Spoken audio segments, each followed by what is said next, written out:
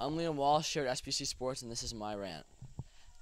The New York Yankees are so overrated. They're the most streaky team in the MLB. You know, they started the season slow, then got really hot, and now they're cold again. I mean, what's so good about them? Come playoff time, do you really want a team that's, when it comes down to a one-game elimination game, do you want them being either on the really good side or like not so good side? I mean, they're better teams and more consistent teams.